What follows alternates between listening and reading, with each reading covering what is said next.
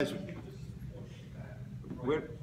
going to talk a little bit about hydraulics this morning, and the intent here is to get you, hopefully give you some practice trying to understand how to figure out the hydraulics, because it's kind of complicated. But there's a method you can use, identifying circuits, looking at the position of the valves, understanding how the pressure in the circuits is affecting the position of the valves, and understanding what the valves are doing. Because valves are usually going to be positioned to shuttle a fluid to another passage. So we'll look at, to start off with, we'll look at the pressure regulator valve on here. Let me get my TV going here.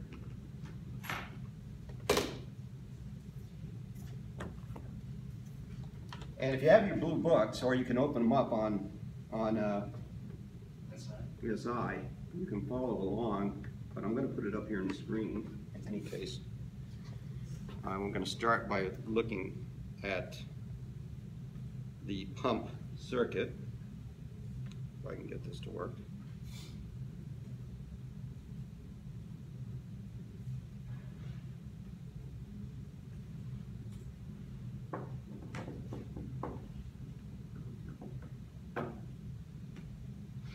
Are we going to look at the 6070? No. Yes, 6070, yes, I'm sorry. Gen 2? Yeah, the Gen 2 is what I'm using. There's some differences in the Gen 1, but not a whole lot.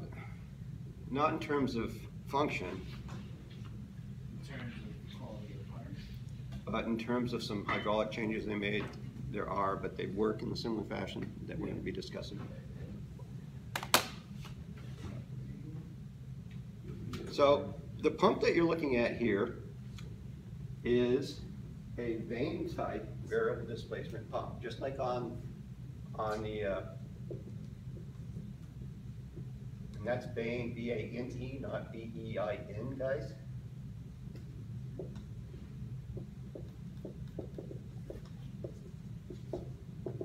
Variable displacement. Now, what does that mean?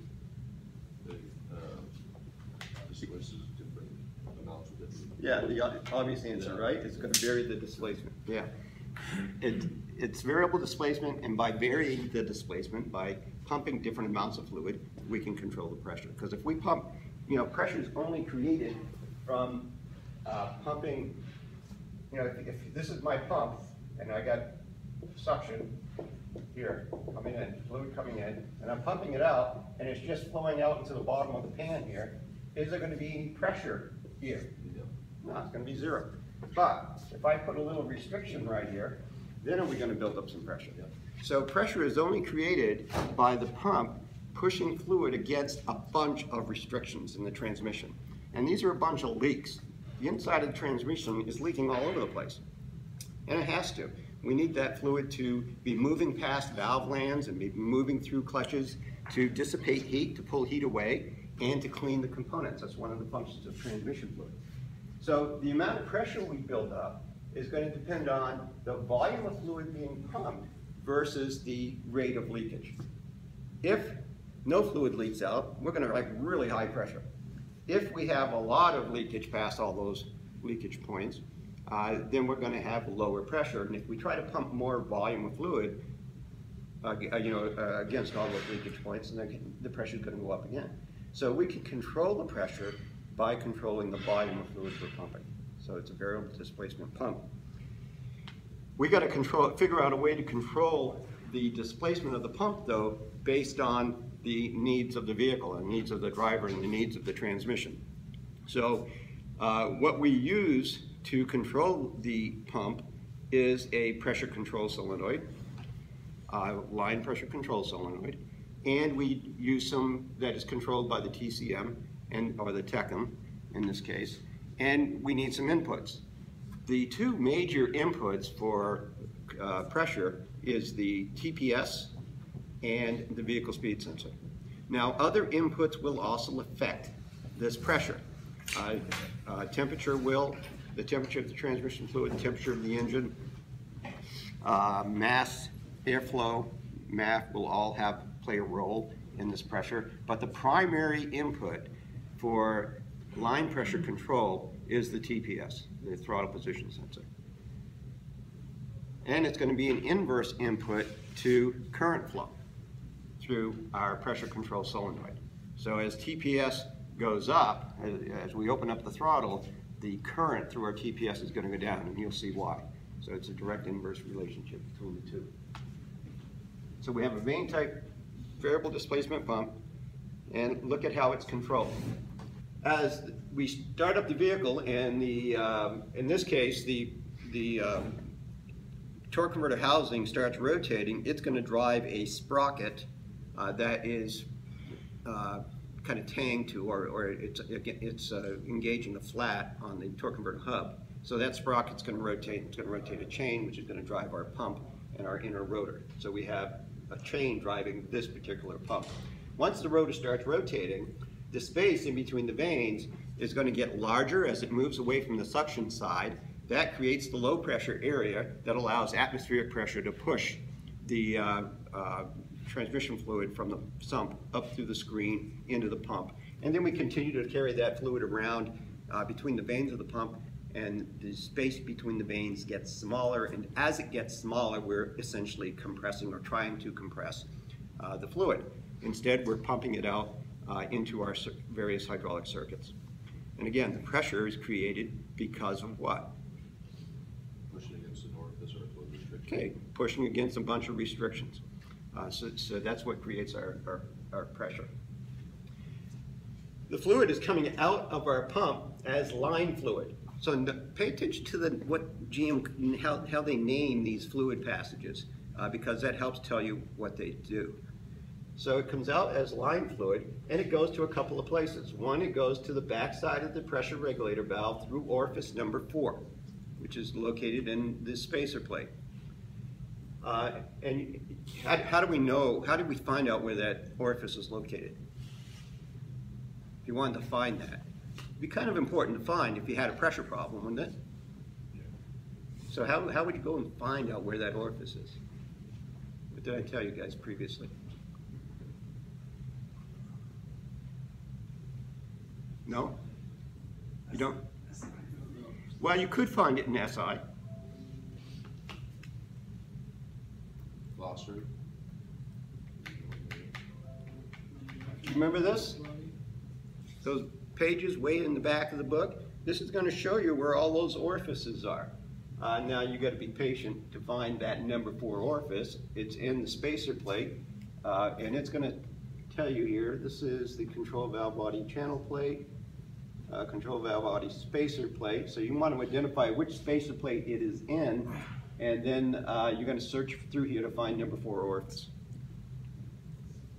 Because if number 4 orifice is plugged, how's that going to affect things? Well, that's the question I need you to answer. Let me go back, if I can find my page again. You won't get any pressure in the pressure regulator valve. Actually, you know, you're thinking about it correctly, but let's look at that. Well, you're looking into one side of the valve. If it goes around there, past orifice 5, line pressure still goes into 1. Okay, hold that thought, Robert. So let's talk about this a bit, and then tell me what you think then. So there's our number 4 orifice. Line fluid's going to the back side of the valve. Before it went to the back side of the valve, or actually at the same time, but this passage here has no orifice, you notice, so the fluid's going to be able to pass easily to the pressure regulator valve here, and from here it's going to feed 2 circuits. What 2 circuits? Decrease and... Very good. Decrease and? Something feed. Converter feed. Yeah, converter feed. So it feeds decrease passage right past that little land right here. And as it does, this decreased fluid is going to flow down in between the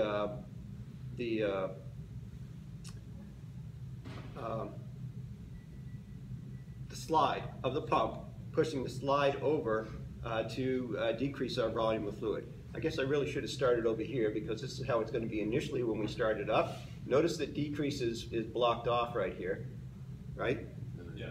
but as line fluid passes through number 4 orifice, it's going to push this valve, pressure regulator valve, down against spring pressure and against this PCS line pressure, and allow line fluid to feed into our decrease passage. So we're going to decrease the volume of the pump. Initially, when we started up, because there's no pressure in the system right there, we're going to be at maximum displacement initially. And as the pressure builds up, we're going to push our pressure regulator valve down the bore, which is going to allow us to feed into some decreased passage. Notice that even before we move the valve, we are getting fluid flowing into our converted feed passage once the pump starts. And then also notice that we have a number 5 orifice here that also feeds this circuit. So we're feeding that circuit through the orifice just to kind of keep it filled all the time, which is a technique we use throughout the transmission. You're going to find little passages either in the spacer plate gaskets where it looks like it's been cut away between channels. That's another type of orifice where we allow fluid to fill a passage just to keep it filled so that when we do need to pressurize it, we can pressurize it quickly and easily.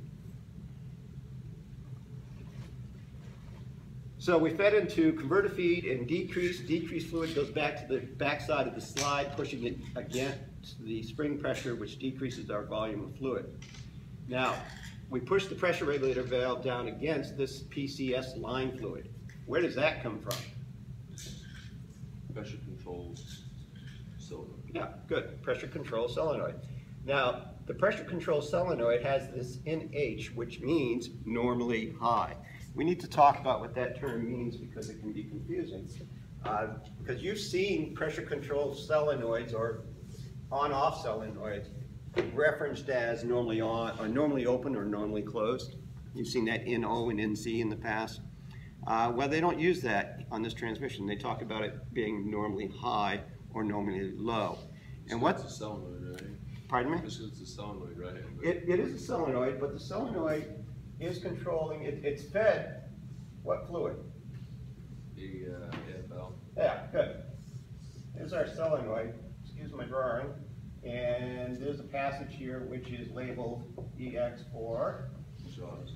For exhaust. So we have AFL, actuated feed limit fluid, that is flowing to the solenoid. Now the actuated feed limit fluid comes from what valve?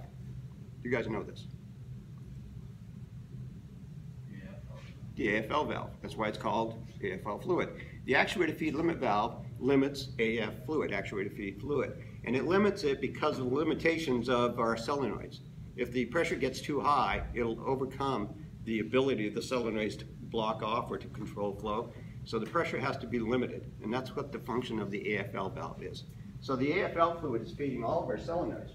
And then it's feeding it either to exhaust or into I'm going to call it a control circuit of some sort.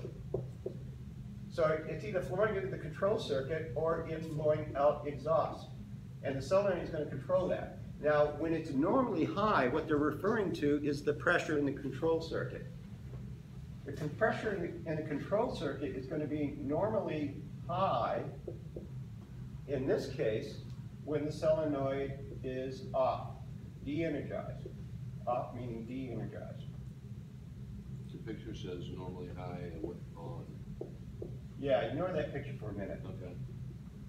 And it's going to be a solenoid that, excuse me, I don't want to go there yet. When the solenoid is energized,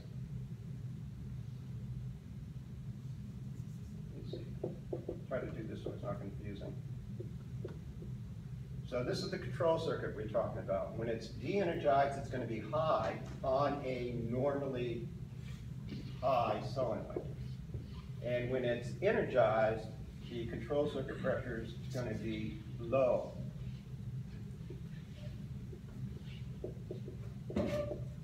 So at a normally high solenoid, that's how it's going to be affected. And it's kind of important that you understand that.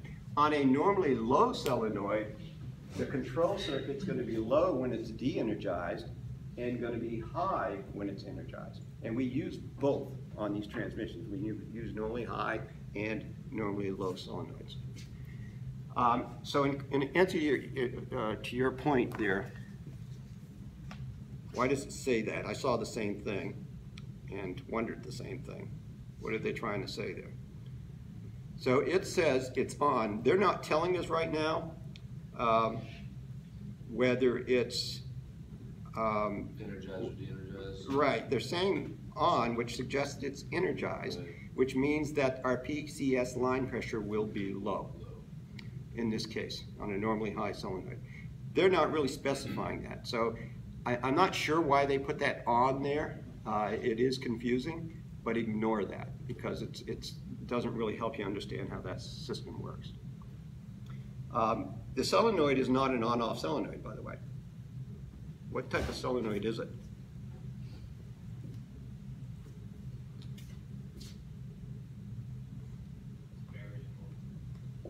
Yeah, what was the term? Variable bleed, because it can bleed fluid off to exhaust or into the control circuit based on how long it is on and off, pulse width modulation. So these are not just on or off, they're pulse width modulated solenoids. Okay, fix it. So knowing that, we're feeding it actuator feed fluid. The fluid, when this is off, the fluid's going to be able to flow into the PCS circuit, which is going to cause our PCS fluid pressure to do what? Rise. Going to rise, because this is normally high, so when it's off, this PCS fluid is going to be high. If we increase the PCS fluid, it's going to push our pressure regulator valve down, which is going to block the flow of fluid into what passage? Line. Well, I mean, We're it pushing. can block number 4, like when it comes, if it goes all the way down. Oh wait, is that, you're talking about exhaust? No. If our PCS fluid goes up, it's going to push this regulator valve down, which is going to block the flow of fluid into this passage here, this decreased passage. And that's going to cause our pressure to do what? Our line pressure to do what? Go up. Going to go up. Going to go up, increase. So out of our pump, we have line pressure coming out of there. That line pressure is going to go up as we push back on the valve and restrict the flow of line fluid into decrease. And that line pressure is going to go up based on the amount of bleed into the PCS line circuit, which is going to be pulse width modulated, with the primary input being what? AFL. No. Primary input to the TECM being what? Oh, throttle position. Throttle position. Because when we step on the throttle, we're putting a heavy load on the transmission, on all the components in the transmission, all the apply components. So we want to keep them from slipping. So to do that, we increase the line pressure.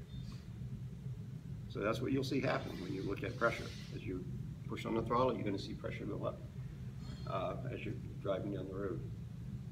A couple other things to point out here. Notice that our PCS fluid, our PCS line fluid, goes up to our isolator valve. The isolator valve in this case is kind of used as an accumulator to dampen the pressure pulses, and it just gives us a more precise control of pressure. They've done that on a lot of circuits in this transmission. You guys had the spacer plate apart, and you should have noticed there was a bunch of little accumulators in there. They looked like little pistons, spring-loaded pistons. Those were just accumulators, but they weren't accumulators in the sense of the 1, 2, and 3, 4 accumulator on the 4L60. These were accumulators just to kind of moderate or flatten out the pressure pulses from the pump. Because every time this pump is rotating, you only got what? 1, 2, 3, 4, 5, 6, 7 vanes. And every time you create that pressure, you create a pressure pulse 7 times per revolution. And this is just kind of dampening them out. It's interesting, when they first came out with the 4L60, when it was called the 700R4, there were only like, I think, 8 vanes in the pump. And they eventually added more vanes to the pump because those 8 vanes were causing noise, whine concerns, because those pressure pulses created. So I think they eventually went up to, I forget how many, maybe 12 vanes, I don't remember now. But they increased the number of vanes. Now we're back to using less vanes, but we do have all those little accumulators in there to help control pressure pulses. Republican plan to pass tax moves forward. So a couple other things to point out here. Our PCS fluid goes over to this other little accumulator. That's the one in the spacer plate.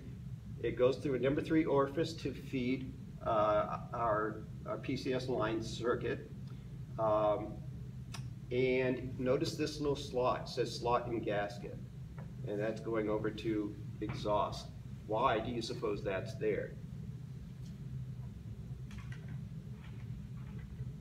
You guys know this, we've talked about it. Because notice it's just going over to exhaust here. Well, to keep the exhaust filled? Not in this case. What's it doing? Is that when you like slam on the gas and then let off real quick, the pressure has to No. No. But you are listening, Robert, because we did talk about that, referring to a harsh 1-2 upshift in the 4L60. But this is just a place for air to get out, that's all. You know, it's just an air bleed, basically. And again, you see this kind of strategy throughout these transmissions. So, our fluid goes to our pump, or as a line fluid from the pump, it goes to our pressure regulator valve. It feeds 2 circuits, decrease and converter feed. Notice that we also have a couple more orifices here going out to exhaust to let air out. What else is important here to point out?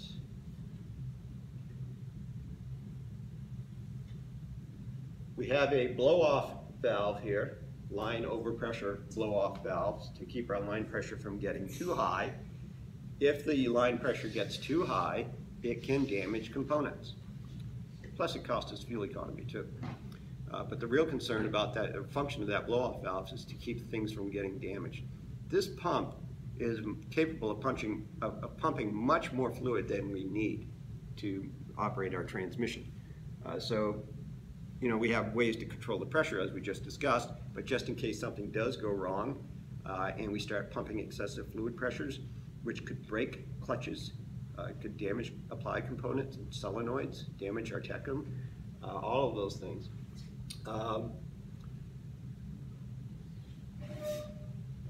We have that blow-off valve that's going to keep that from happening.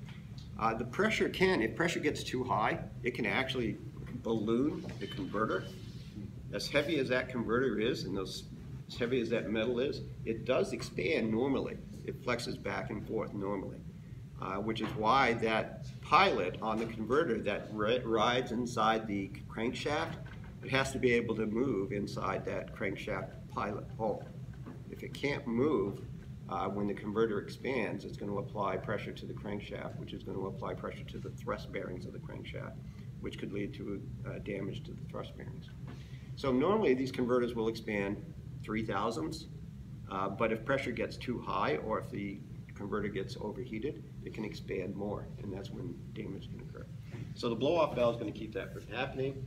If you start reaching maximum pressure, you're going to hear that thing buzzing away, usually in the transmission. That's going to be your clue when you hear that buzzing noise, that maybe your pressure's getting too hot.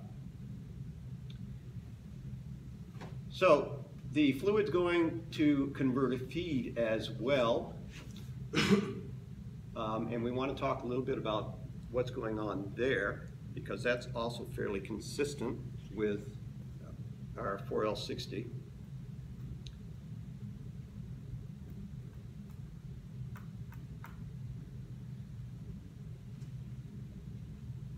And I guess I'll go to one of those big schematics. And I want to go to park. That's first gear. That's first gear with engine braking. Remember they're different? Yeah. It's neutral.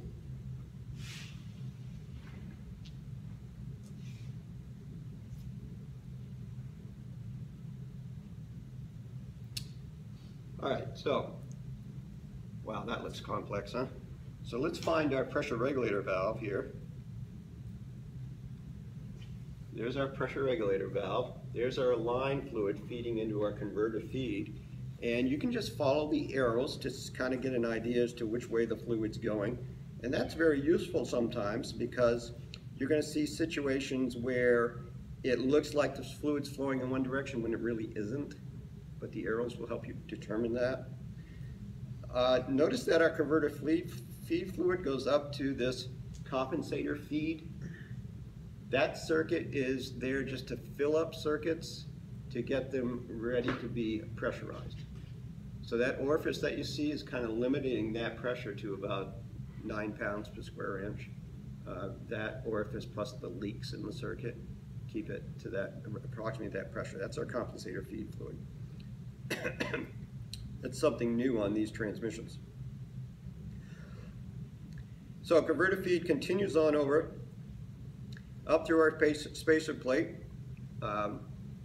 through passage 4B, I think that is, 4B or 4A, 4B I guess. And then it goes to 2 locations. Actually, no, it goes to 1 location, past orifice number 5, I believe it is. 41. It's coming from Yeah. something else. Yeah, it may have been 8. Yeah. Thank you.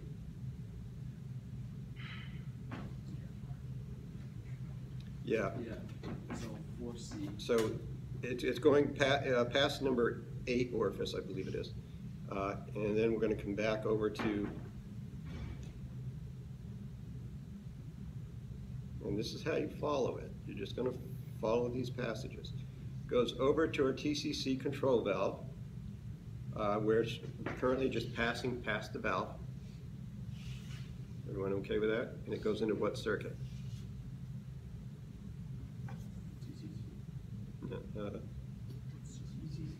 TCC release. So it's going, here we are, converter feed, going into TCC release. Because, pardon? We are going to go into cooler feed too. Yeah, you're right, that's a ply going into there, and that's what I want you to see. We're going to follow that back. Because first our release fluid is going to flow over to our torque converter. And let's go follow this over.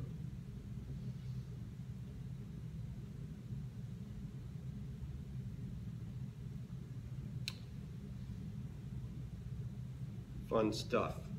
So it's flowing back into our torque converter housing, or cover. It's flowing through a passage in our, drilled down through the center of our turbine shaft. See that little lip seal right there? Do you guys remember that? Where's that?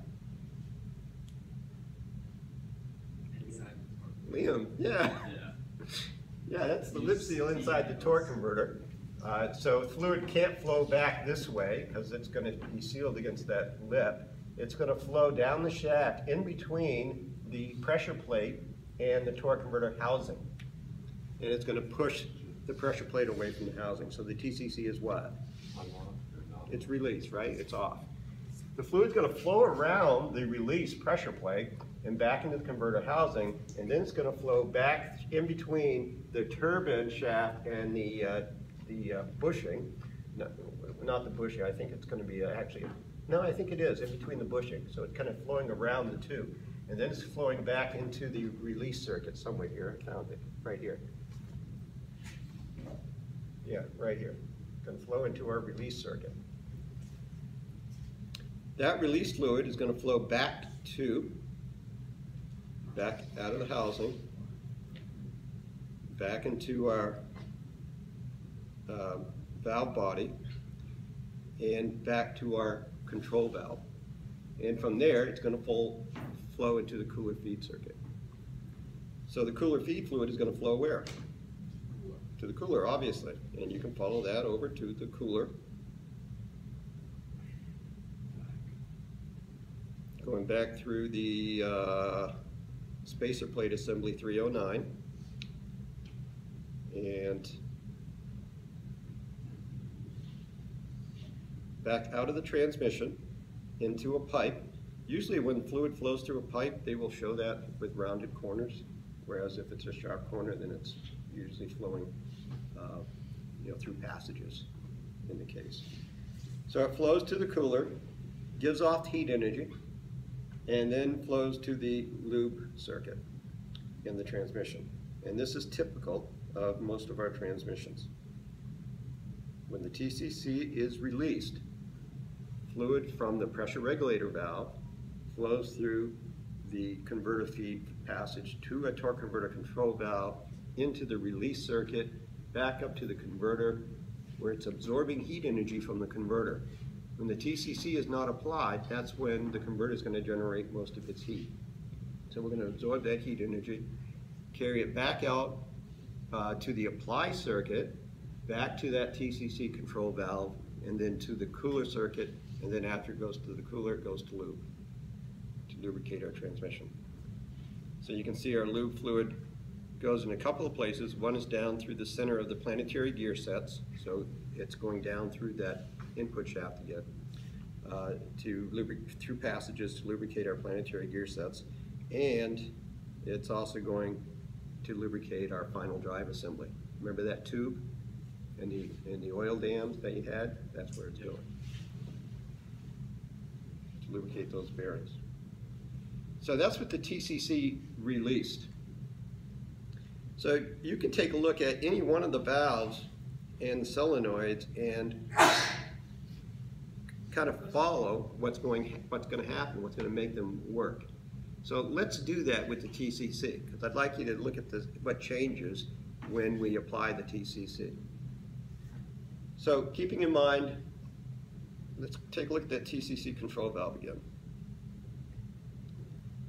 The TCC control valve is currently in the spring-loaded position. What's this exhaust for? These exhausts, what's that for? Fluid can't back up behind it and hydraulically lock it. Good, excellent, yeah, because fluid's always leaking by these valves. Remember, it has to leak by the lamps to keep them clean and to cool, and we need a place for that fluid to go, and that's why the exhaust is there. So the TCC is in its spring-loaded position right now. The TCC is released. In order to apply it, we need to have converter feed fluid feeding into the apply circuit instead of the release circuit. Does that make sense to everyone? So to do that, we need to do what's the valve? Move it Against spring pressure. So as fluid's acting here, you have a regulated apply and a pressure control solenoid TCC. Let's take a look at that and see what is actually happening. To do that, we're going to have to go to a gear in which the TCC is applied. When we move the valve over, the converter feed now goes right to the cooler circuit. So it's bypassing the torque converter, and we do the same thing in the 4L60. And you can actually see this. If you teed a pressure gauge into the cooler line, so you disconnect the cooler line and put a T in there and connect a pressure gauge to it, and look at the pressure with the TCC not applied, and then command the TCC to apply, what you'll see is a little blip in the pressure as we change positions, as this valve moves. And the